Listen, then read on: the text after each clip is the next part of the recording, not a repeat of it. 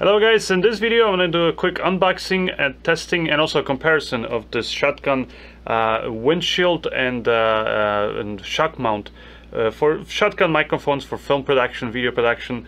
I'm going to compare this to my favorite, which is the one that I got a few years ago from Rode, and I still use it. This one, the company sent it in to me. This is a DigitalFoto. After I did a review of their gimbal support system, the one for DJI Ronin S, and that actually works with it with a few other gimbals. So that's something that like a cool accessory that I've been using. And anyways, they sent this thing into me, which normally again I wouldn't probably bother reviewing it because I already have one that I'm really happy with, the one from Rode. But after looking at this and seeing how much cheaper it is, I figured why not? I'll give it a try, see if it's any good. So let's open up the box.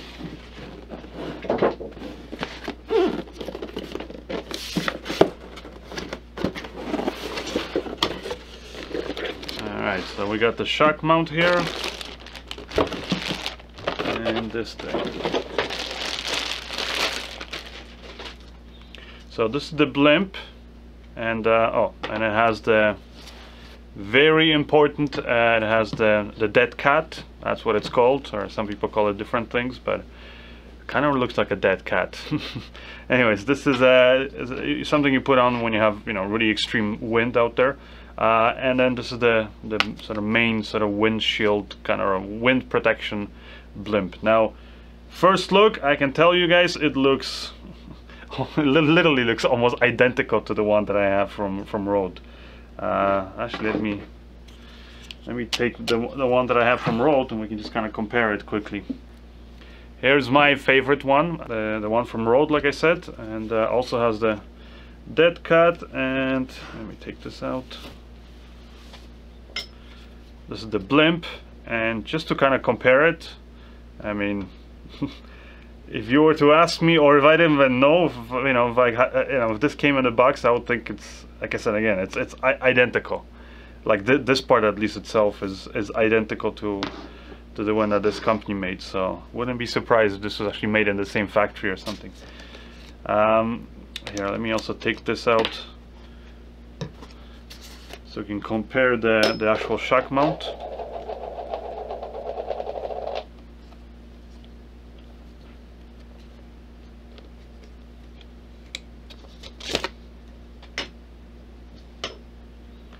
So here's the shock mount from Rode, as you can see, and it's like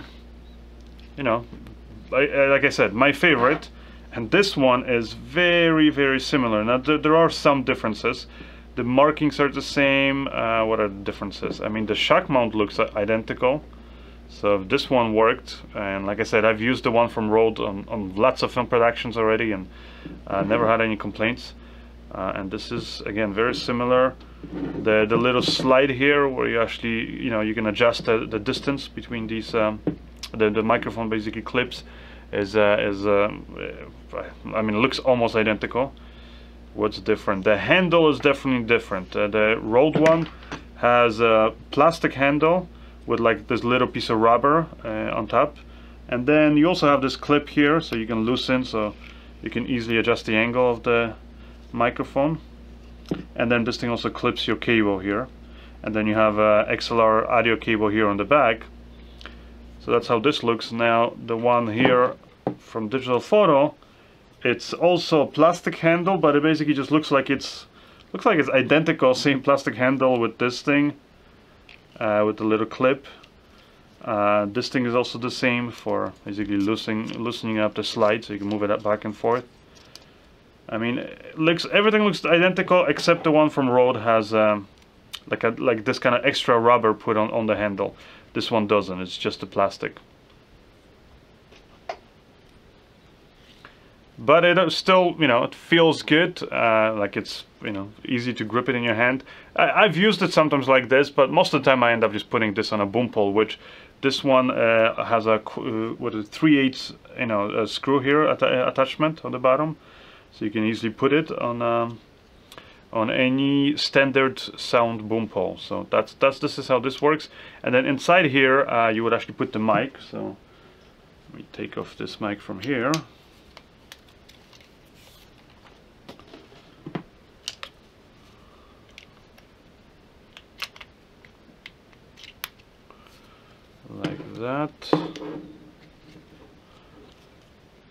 Alright, there it is. And sort of doing this quick test. Yeah, it looks solid, like it, you know, the mic is staying in there. It doesn't come off, it doesn't feel like it's gonna come off at all. Yet I can clearly see that the Rycote kind of here shock mount absorbs basically the vibrations, which is important. And then over that, you basically slide this, lock it, and here's maybe the big difference now I notice actually. These little knobs here for tightening basically the blimp are made from aluminum or some kind of metal. The ones here on the Rode one are plastic. You guys can see it there. So this is plastic, and that actually always bugged me too because they were like very long, so sometimes they would get in the back here where the cable sticks out. Plus this one actually looks like it's made from a better material, so that's nice. And then, yeah, like I said, the blimp itself is identical, and the dead cat also looks identical. Like it has that same kind of a cord, so you can tighten it once you put it over the mic. Keep it tight. The inside of the material is identical. Again, looks almost like a copy of the one from Rode, except it's a lot cheaper. Now the ultimate way of comparing this is to actually do a sound test. So I'm gonna go outside, hopefully there's some wind, but even if there isn't, I can just kind of show you guys how I would use this in a sort of a standard film configuration. So to test out the audio, I've got the microphone inside the blimp already. I'm using the Rode NTG4 Plus microphone. And I'm gonna do various quick tests. So right now outside there isn't really any wind really. I mean, there's sometimes a little bit of wind comes, you know, and goes. But just to kind of show you guys, I'm gonna basically just blow on the microphone and you know, just to kind of so you can hear you know how well it blocks the wind or any kind of wind that comes and hits the microphone. So you know, ideally this is a shotgun microphone. You know, you want to make sure that it definitely any you know wind that kind of hits it head on is going to be stopped. So if I just blow on it, so I mean I can hear me just blowing the air, but I cannot hear that little like low frequency rumble that usually you're going to hear if there's no protection on the mic. And here from the side also.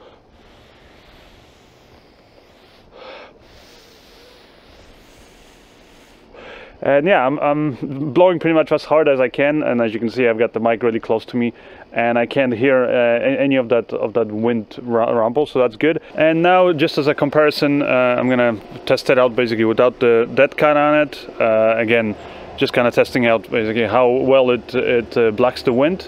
Now, you know, keep in mind I have a heater there running in the back now, so there's some background noise, but this shouldn't still, you know, detract from, you know, you guys actually being able to hear whether there's some wind here being picked up.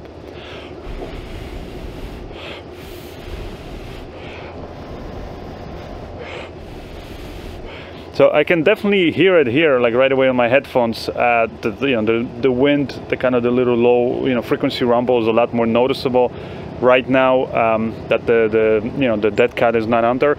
But again, now just for the hell of it, let me take off this thing, which normally you would never do when you're outside. And now let's hear how well it resists the wind. Basically, this is the bare microphone, so it's not going to resist it. So anyways, this is how it would sound if you had nothing protecting your microphone.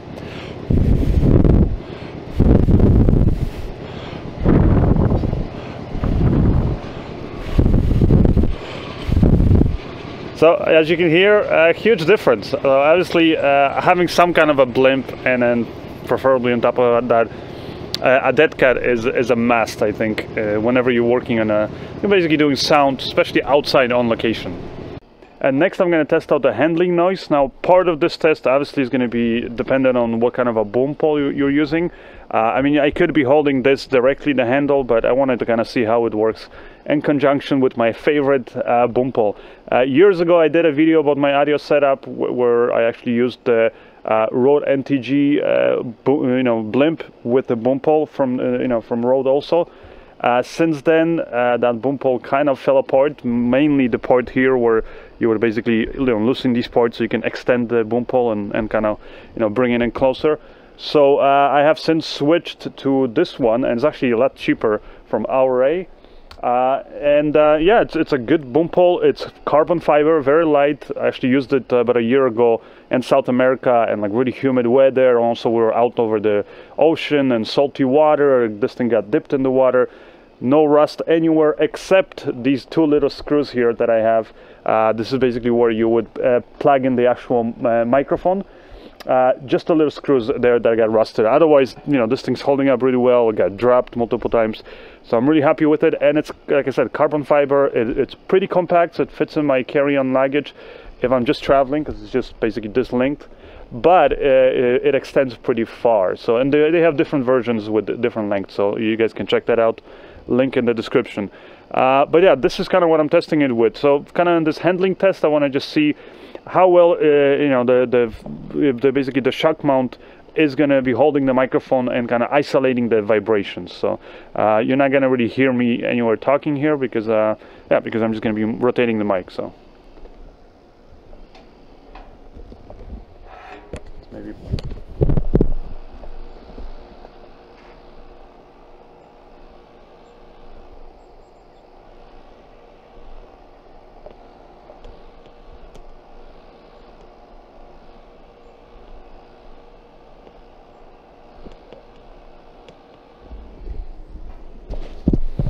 As you can see, it adjusts nicely. You can actually adjust the tension up here of it if you want it to be kind of more, you know, a little bit harder to let you move the mic.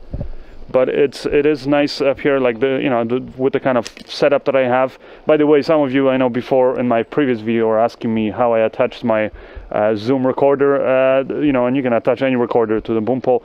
I just use this little clamp arm, kind of a magic arm, so I'll provide the link again for that too. But yeah, as you can see, the handles isolates the vibrations pretty well. So you know, good all-around blimp in that sense. It holds the microphone well. And the handling noise test is very important actually, because you'd be surprised. There's a lot of blimps out there, or, you know, these microphone kind of attachments that are, they might block, let's say, the wind, but the second you start moving the microphone around, you hear everything. You hear the, you know, the microphone basically moving in there, all the little vibrations. And obviously, when you're on an actual film set, it's important to be able to do that, because almost never you're going to be recording where you just have the boom operator holding the mic steadily in one place. Usually he has to kind of go between, you know, the actors as the, you know, one line and the other line. And here, just as a quick comparison, I threw the microphone onto the Rode, sort of my go-to, you know, microphone blimp and shock mount. This is what I use in most films. I've had this for now, I don't know, 5-6 years. Great, like I said, system.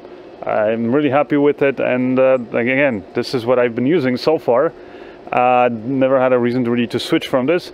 Now the only thing is a couple of years ago, one of my sound guys burned, basically he was recording something at a campfire and he put this a little bit too close to the heat source, and so the dead cat here, like the hairs on the front, got a little fried and burned off. So it's not as dense here basically in the front. Basically I was up at the cottage trying to record some audio of a campfire. A little bit of the dead cat got singed in the front here.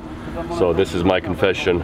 I'm responsible for that. You're torturing a dead cat. Yeah, I was torturing, yeah, I was torturing a dead cat. But anyways, this is how it sounds with it. And again, I'm going to do the old-fashioned wind test. So I'm going to blow some wind on it now.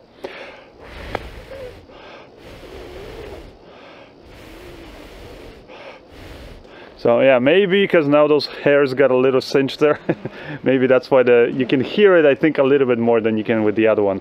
But here from the side, they weren't burnt, so let's see how it sounds here.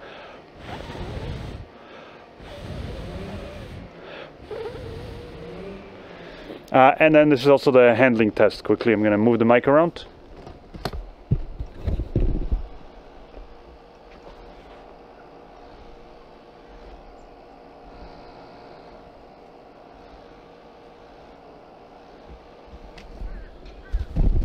And anyways, this is how the Rode blimp and dead cat sound. So hopefully this gives you guys a good idea, sort of something you can compare it to, of how the new blimp basically works. So as you guys could hear, this thing works pretty much the same as the more expensive one from Rode. So If you are looking out there for a blimp and a shock mount for your shotgun microphones, this will accept various lengths. Then yeah, I guess this is one of the ones I can recommend. So, you know, especially since, like I said, the same results. I mean, it looks almost identical as the more expensive Rode, which, by the way, at the time of this video, it costs the Rode one costs $300. This one is $180. So yeah, big difference though. Maybe they'll even offer some kind of sale or something for the latest prices. As always, just check the links in the description of this video.